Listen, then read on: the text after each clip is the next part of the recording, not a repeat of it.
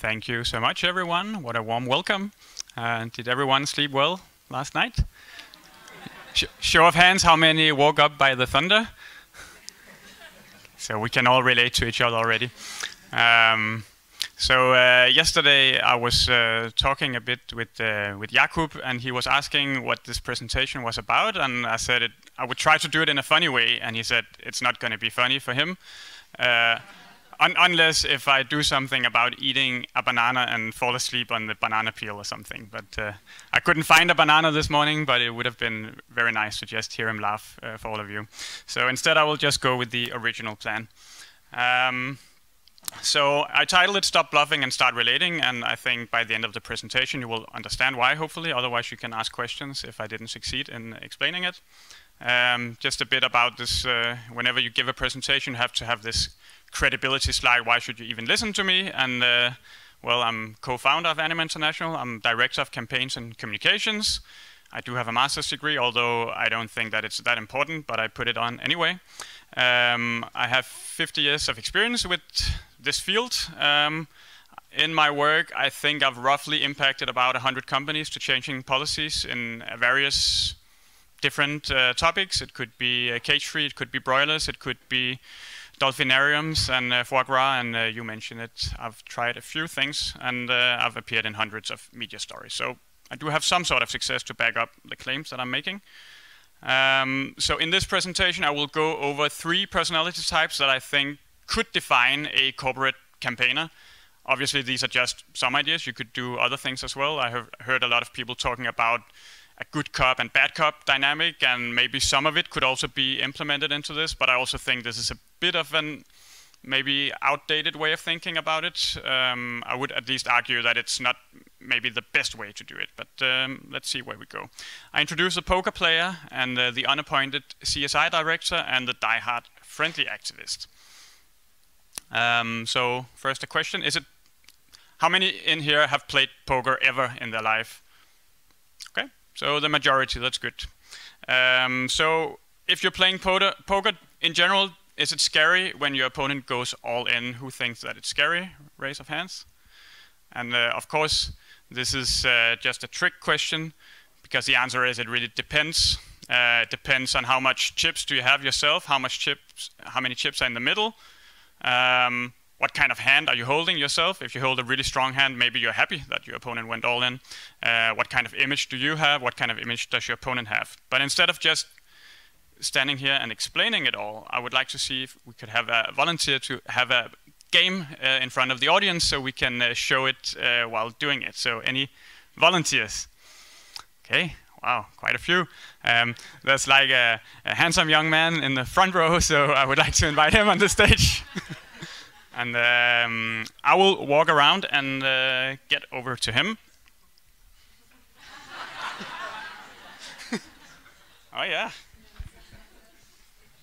Maybe I should also bring some glasses. This is not prepared in any way. Even though, can you introduce yourself? So I am on the other side of the table, I would say, in general. Okay. and also it's Anders, who is my co-worker. But we will start out by a scenario 1, and I hope everyone, if you can't see exactly what's going on here, it's more or less the same that you can see on the screen. But we will just try to make it a bit more interactive. So in this first scenario, tell us a little bit about yourself, Anders. Who are you this time? Well, I am a small fashion store. I sell a little bit of fur, but it's not the main part of the collection I have. And how invested are you in selling fur? How important is it for you as a business owner? I would say it's a relatively minor part of the business, but the customers sort of like it. So. Okay, and for that reason, because it's just a small part, then there's only like one coin in the middle, so he might not be that interested in defending it. And I'm just a dedicated activist. I'm a one-person guy in this scenario, and he's just a small business owner. And it's not so important. I hold Ace Jack, which is a pretty good hand, and he holds pair of 8s, which is also a pretty good hand. But in this scenario, I will tell you, Anders, that I think your business should stop selling fur because the animals are suffering very heavily, and I can show you all this blah blah blah. So now I showed him all the images, and I explained to him that a lot of customers, they don't like that, and if he wants to skip selling fur, I will actually say something nice about his business to the people that I know. But if he won't do it, I will probably go and protest in front of his store because I'm such a dedicated activist that I have no life apart from activism. So I can do it maybe 5 days a week, 2 or 3 hours a day, and scare some customers away. And from that, I will say I'm going all in with this campaign, unless, of course, we can make a deal. So I don't know how you feel about that. It seems like a good deal. Okay. So basically, in this first scenario, it's pretty easy because he's not so invested. But now we can imagine if we open the box here, and maybe Anders is not anymore just like a small store. It's like a whole chain store of hundreds of things. But what makes it even more difficult in this scenario is now he's probably more invested in selling fur because he's making quite a lot of money, and maybe in some of his markets, people don't care too much about animal welfare because they never heard about it. So now I'm going all in, and I want you to stop selling fur. And how do you feel about it? I don't think I'm going to stop selling fur. I'm not very impressed by the, your campaign, and it seems to be, my fur is like high welfare fur. Yeah. So it changed the dynamics a bit. So this is the part about what kind of strength do each of the players have, and now I'm becoming like a small fish, and he's becoming a big player. Now we want to just change the scenario a little bit. So can you introduce yourself now, Anders? Yes, I am a premium fur store. I like my whole family business has been built up around selling fur, lots of fur. It's premium quality, customers love it, high brand. Okay, but because it's just a single store, then he doesn't have that many chips. So he has maybe this one as well, but there will be a lot in the middle. And the reason why is because basically his whole business depends on selling fur. So if I go all in with the 10 chips that I have into this pot, what do? I will match you. So I mean, he's not scared. I'm not scaring him at all. So basically, you could say that I'm asking for too much because I will have to, protest in front of his store until all customers leave. Otherwise, he will defend it to his death. We'll move on. So now we're at scenario 3, and introduce yourself, please. I am a retailer. I have a bunch of supermarket chains, and I sell a little bit of foie gras. I'm not a foie gras supermarket, but I do sell foie gras. Yeah. Okay, so since he's a retailer, he has a lot of chips because, they make a lot of money. And, I mean, these are 50 chips, so it's kind of a big deal, but not an extremely big deal because, I mean, how many people buy foie gras when you're outside of France? But I will go all in with my 10 chips. And how do you feel about it? I'm not too scared about your campaign. I think I will match you on that one. So now I have to do something else because I can't beat a retailer on my own because I'm just a single activist. So I will form an organization and will be like a whole campaign doing this. So suddenly I have, let's say, a stack of 10s. And now I can kind of, do some damage to his stack. And I will still ask you to stop selling foie gras. And how do you feel now that we have this big campaign and I showed you all the images, and I will show it also to the customers on social media and maybe get the media involved as well? I think I need some more information about this foie gras stuff, and maybe we can reschedule a meeting in 3 months. Sometimes this is the best you can get because you have to be patient. You can't win it in, one scare thing. But this is, we're making progress. Okay. Now we will make it a little bit more complicated. We made it a bit simple. So we'll get into something called the ECC and the BCC. It's for broiler people. Okay, how many are familiar with the European Chicken Commitment? Show of hands. Okay, because otherwise I would spend 30 minutes explaining it. But we'll just know that this is something that is better for chickens, but while it's not perfect, right? So in this scenario, Anders, he still has a lot of chips, maybe even more, because like he's a really big retailer. And now we are like he's so rich. But also because what we're asking is quite a lot, and everyone who worked with broiler issues know that this is a big ask. It's not just asking to remove a little bit of foie gras. So there's a lot in the middle. But at least I'm still an organization, and I put a decent amount of resources into this. So it's basically the foie gras scenario again, but there's more in the middle because we are playing for higher stakes. So we'll go all in on Anders and say, I really think you should commit to the ECC. How do you feel about it? I think it's good that you try to educate the customers, but you know, I'm going to match you on that one, I think. So basically, this is also known as a snap call. Like it's too easy for him because he's pot committed. I'm not really threatening anything. So basically, maybe what he's feeling like is a bit like this. Just come on, give it all to me. So I'll just let Anna sit, and I will go back behind the screen again. And so what you saw was just some really simple way of how to think about it. And I hope it's clear that there are certain things we can do if we want to win this game while playing poker.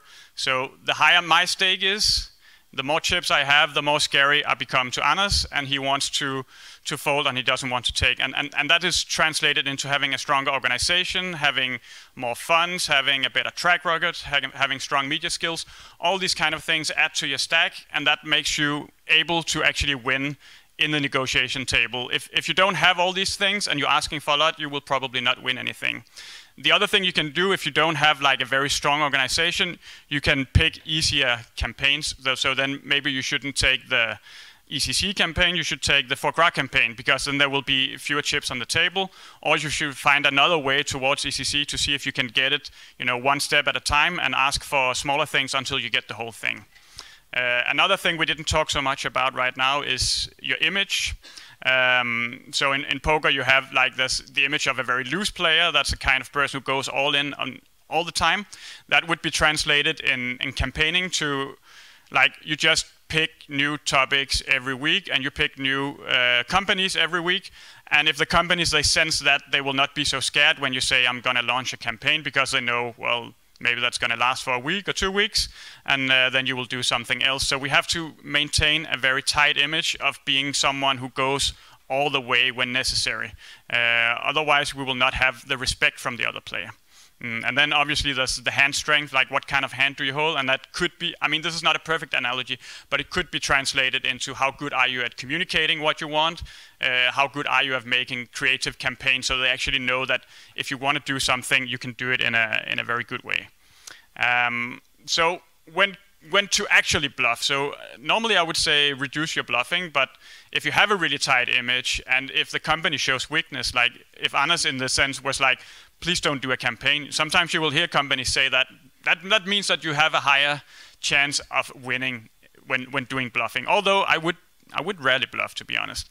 You also need to have a playable hand if you want to semi-bluff, because if you just do a cold bluff and you're not going to follow up with anything, you're going to look extremely weak. So sometimes at least doing a short campaign will make it more credible the way that you actually try to do it. And also if the pot is small enough, so you could see in the first instance when he was just a single fashion retailer, fashion store, then he would be more likely to fold a bluff, whereas if it's a big part of his business, then he probably would have to fight it. But also keep in mind that once you start bluffing and people find out, you will kind of lose your image for a long time. It takes a long time to build a solid image, and it doesn't take a long time to lose it again. It's a bit like working out or something. So I think we will start playing poker, so please give a round of applause to Anders for taking this hard bet. And then we will go to what we could call a cooperative game of, I call it the unappointed CSR director. So like CSR director is just like, you know, sustainability kind of guy in the company who advises on corporate policies and these kind of things. And there's also the personality of the friendly but die-hard activist who really wants to win this campaign.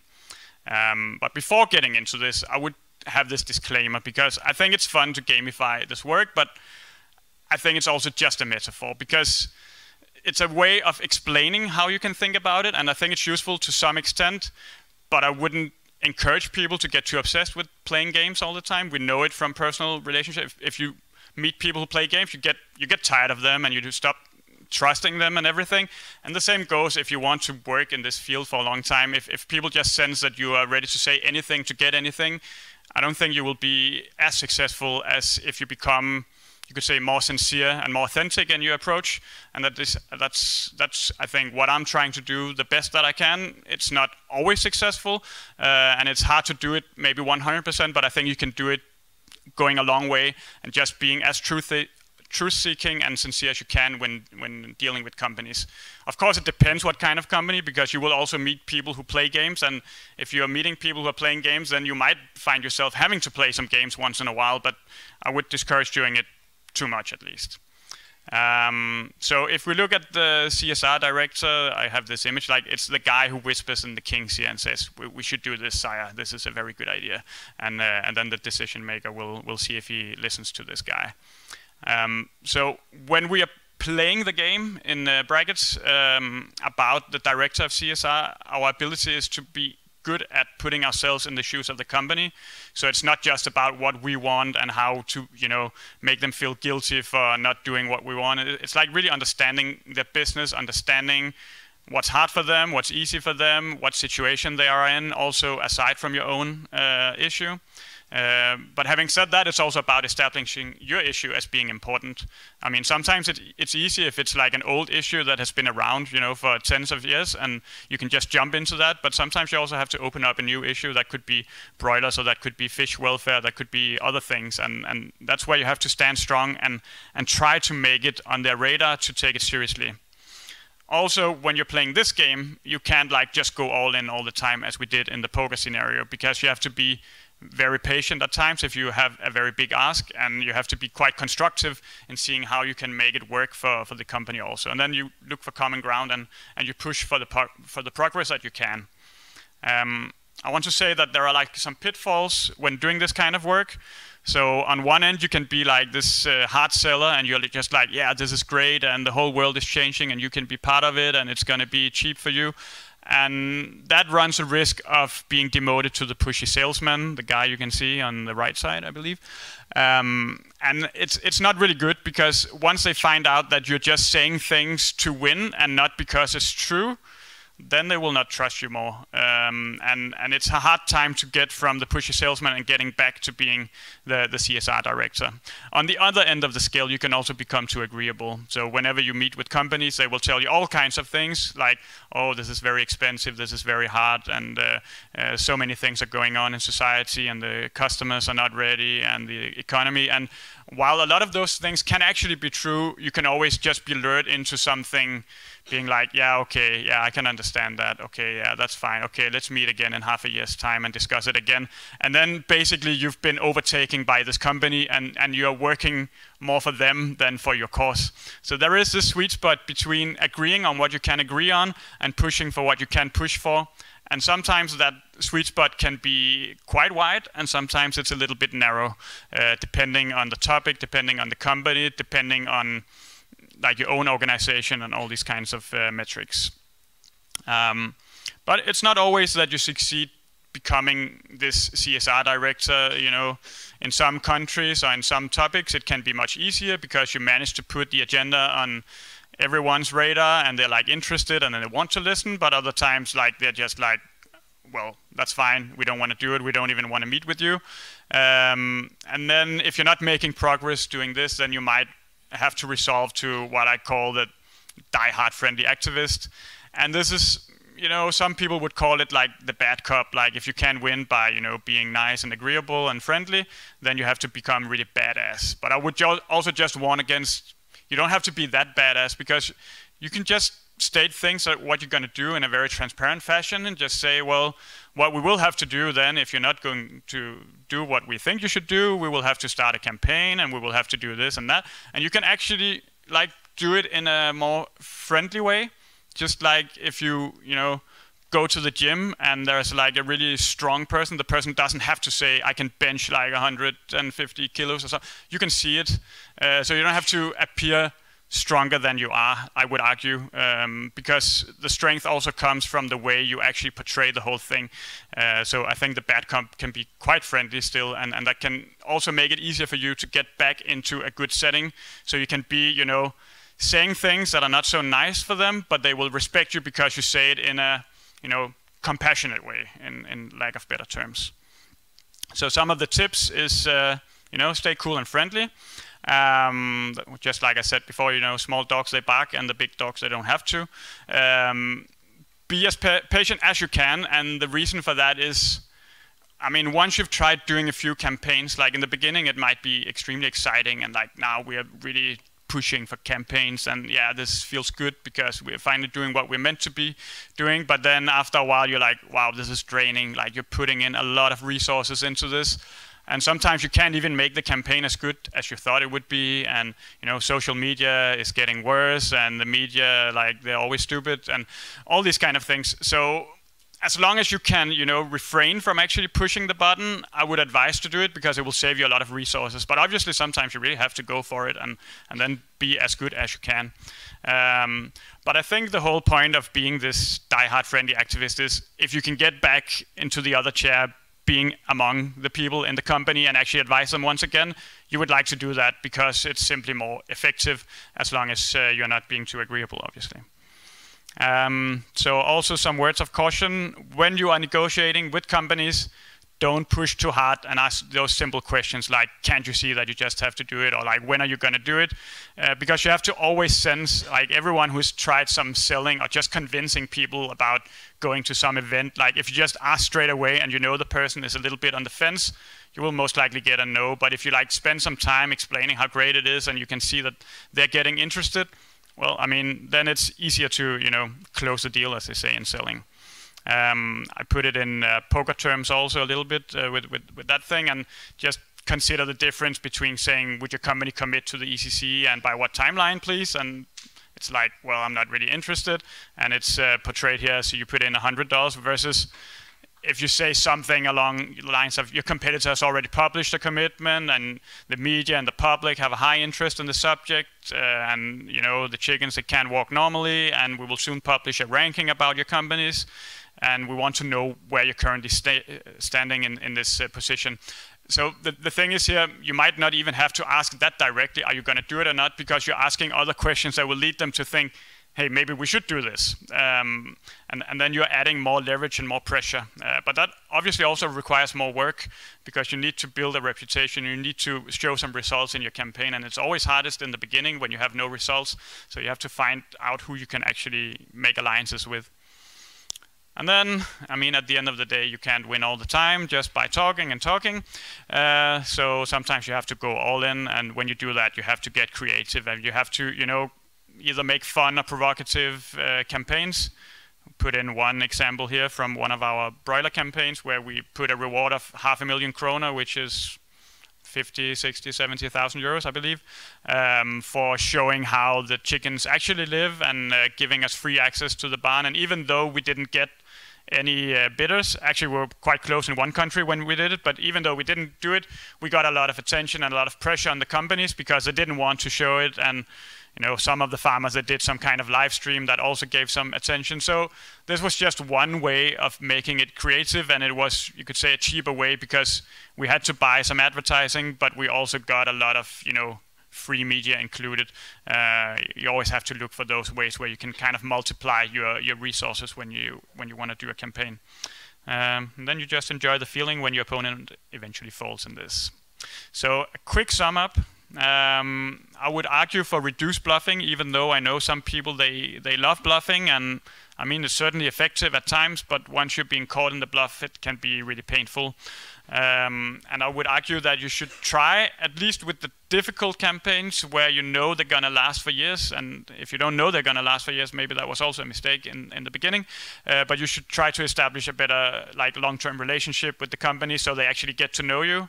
Also, the companies you're working with today, you might work with them again in 1 or 2 years' time with a different topic. So if you like really piss them all off, then you're also having a problem when you come around next time. Yeah, increase your stack size, we talked about it, and go all in. I think I probably managed to do it faster than expected, but thank you so much for listening.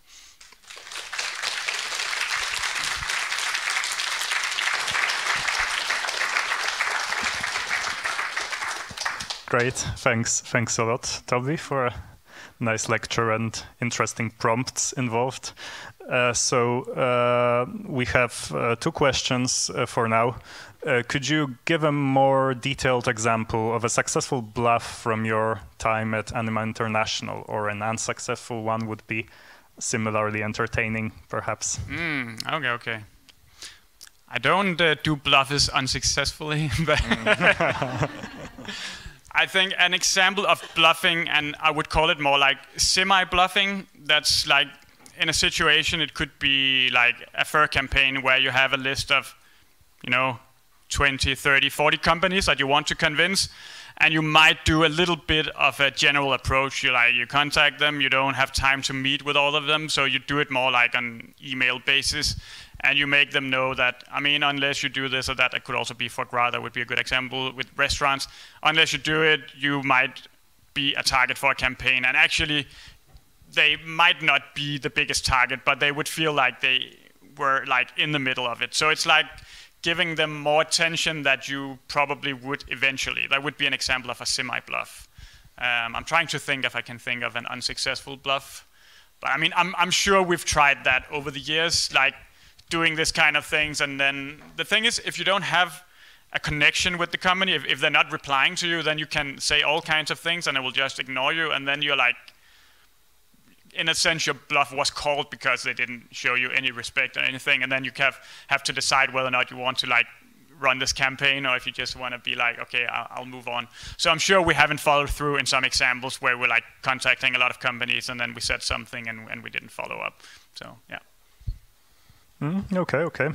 Next question is about cases when the public outrage or public involvement is not as high as for some high-profile issues such as FIRS. What would you be your advice and suggested approach for groups working on issues where it's harder to get big public outrage? Examples, groups working on fish or other aquatic animals. It seems in those topics the company will feel less risk and reputation damage, since most people won't care too much about fish welfare.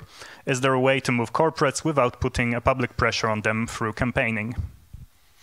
One way obviously would be to ask for less, but I don't know if that's like really motivating. So if you ask for less, they can do it. And if you find like this kind of win-win where it helps the animals, but it's not too expensive, to me, that's a little bit of a boring way to play it, but that might sometimes be the right way, because I think there can be a tendency in the movement to move on to new topics all the time. And I think even moving from, say, cage-free to broiler was a big move, and I don't think everyone realized how big that was.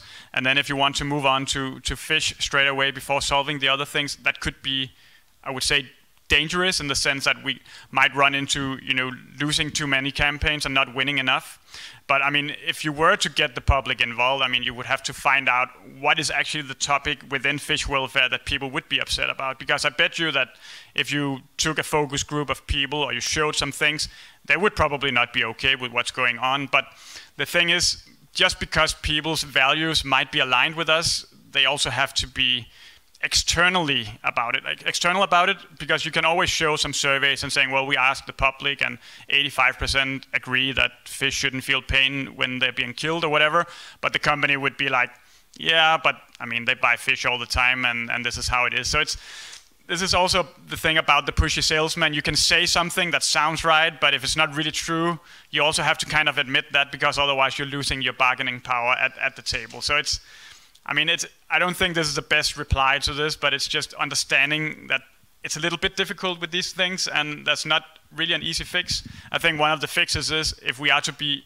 hugely successful with fish welfare campaigns, we have to increase our stack size. So we have to go really, really big. Otherwise, we can't expect really big results.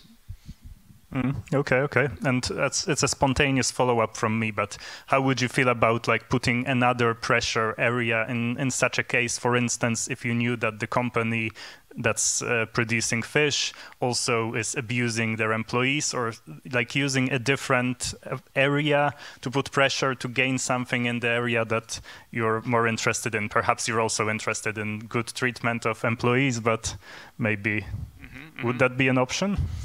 I think it's a very interesting question. I think it's really hard to answer because, I mean, there might be issues where you could be successful about pointing on other things, but I think it also runs the risk of straying away from our own topic and losing some credibility by getting into other issues.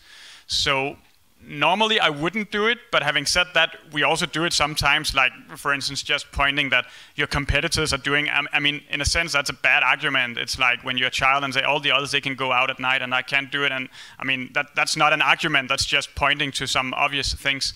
So I just think you have to be really careful when diving into other topics, because also you're kind of, you know, trying to encompass too much.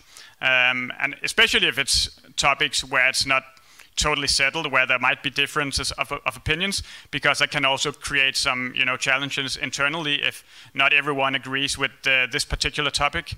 So I would normally refrain from doing it, but I can totally get why it's good. And maybe when you should do it, it should be if you could find another like actor of actually stating it. So if you know that something bad is happening in another area, maybe you would rather tip off some other people to do it rather than being the sender of that message yourself. I think that would normally be a good way to do it. Okay. A lot of people want to hear Kirsty's question. What should you do if you go all in on a big campaign but don't win? Yeah, you should rebuy more chips and keep pushing.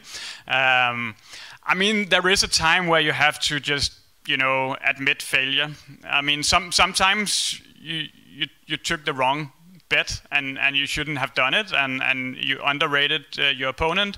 Or sometimes it was okay to lose because you wanted to just say something and you got attention on it and you put pressure on other targets than the one that you were after. So sometimes there's an idea of just, you know, pushing one big company, you know that they're likely not going to do it, but because you have that ongoing pressure, you can talk to other companies and get them on board until you eventually get the big fish. So that could be one thing. But normally you have to do that with open eyes before doing it and not like making rationalizations afterwards and saying, well, actually that was the plan.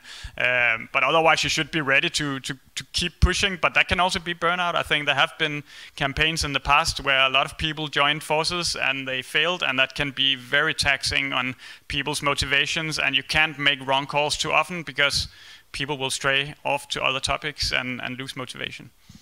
Okay, so the next question lines up well with this. How do you know when to stop exit campaign? I never know, to be honest. But I mean, often you have a feeling like how is your campaign doing? Do you get a lot of responses, or are you just, you know, pushing and seeing nothing happening? At least you should see some changes happening in either the way it's being perceived by your own audience, how you can get media interested. I think unfortunately media is extremely important when doing campaigns. Like everybody is looking at it, and companies feel so pressured when you can get that. But sometimes it's really hard to get media's attention. They want to, you know, report on all kinds of crazy things and not exactly your topic. So if you find yourself in a situation where no matter what you do, nothing is happening, that might be a time for either stopping or, you know, finding some help for like how to make it to the next level. And I think this is something we are sometimes facing in our movement. It's like, if we don't win in the first year or 2 years, how do you actually make your campaign interesting and relevant? Because I mean, if people have tried working with, say, foie gras campaigns, it's, you know, in many countries it's kind of an easy win because it's a small product and it's very horrible what is going on. It's very easy for everyone to understand. So often you can win within days or weeks or months. But what happens when you have to do it after 2, 3, 4, 5 years? Are we good enough at like wave 4 and wave 5 and wave 6? I tend to think that we are not good enough, and this is something we should all work on together, finding out how we can improve our campaigning skills. Yeah, was a long answer. Yeah, there's some sunken cost fallacy involved for sure. Hard to get out of an involvement. Okay, the next question, what are some of the most effective campaign tactics you've used or seen used? I mean, obviously investigations have proven to be very effective. We can see very often when investigations are being released, the media is interested and a lot of pressure is being used. I don't know if that's like doable all the time, and like how many investigations can you do before it becomes the same. I think that's one of the difficult questions, but obviously they can be very, very good. And I think, you know, going directly after one company, a very big company, it usually has a big effect. If you don't do it all the time, at least the first time, it's kind of surprising. Oh, this good company, how can they be so bad? And a lot of organizations and like also all around society, it's kind of, I wouldn't say taboo, but it's like a big move to actually criticize someone in public.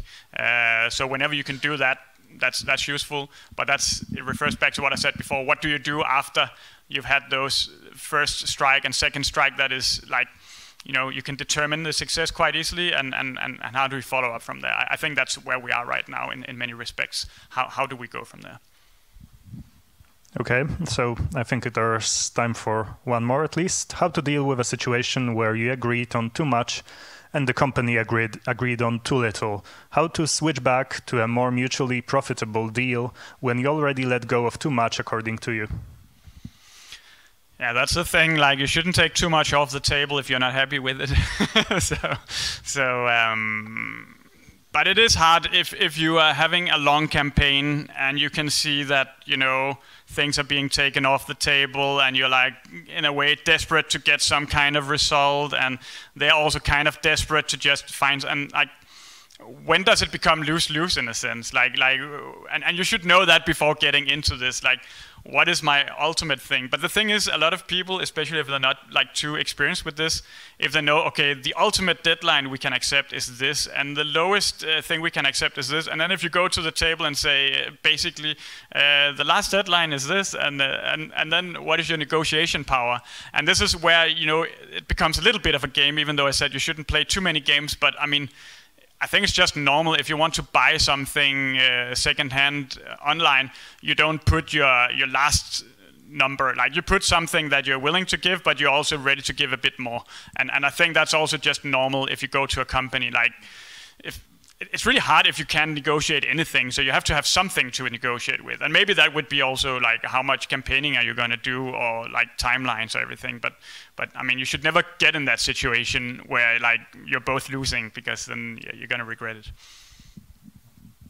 Okay, so maybe the final one. It's hard to finish it, but in countries where we talk to companies about different topics, ECC, cage-free, would you rather have one person talking to the company or two separate ones, each for one campaign, and why? How would you navigate different campaign needs? Company is reporting cage-free progress but doesn't want to sign ECC. I think that's a really difficult question. So when we started in Denmark and Norway with the broiler campaign, we had more or less won the cage-free campaign, and I think if we hadn't, it would probably have been premature to get on with the broiler campaign. I think it's possible to do several campaigns at the same time, but maybe, you know, a very big campaign and a medium-sized campaign, as I would call the cage-free, might not be a good mix. So in that case, like, to respond directly to the question, it might be better that it was two different organizations, but I would also be very aware that the one trying to get broilers on board would suffer a little bit. Maybe in a sense you could use the broiler as a leverage to get the cage-free sorted. So that's when we talk about, you know, taking things off the table and say, okay, if you can't do the ECC now, then at least you should do the cage-free now, and then we can talk ECC in 1 or 2 years' time. Maybe that's when you can actually use it as some kind of negotiation tool. But I think it's a little bit like sometimes we take our mouth too full, as we say in Danish expression at least. Like, we try to do too much, too few people, and we should be very aware of this. And that's also what some of the examples illustrates, that even when we are a small NGO, I would put often that we only have 100 chips into, you know, 500 or 1,000. And maybe as organizations, we shouldn't focus on 5 different campaigns as we often do. Maybe we should just focus on 1 or 2 and then really go all in and make sure that we win it big time, and then we can move on to something else. I think that would solve some problems, but I realize that there are other issues with that, so it might not be the perfect solution. Great. Thank you for the lecture. Thank you.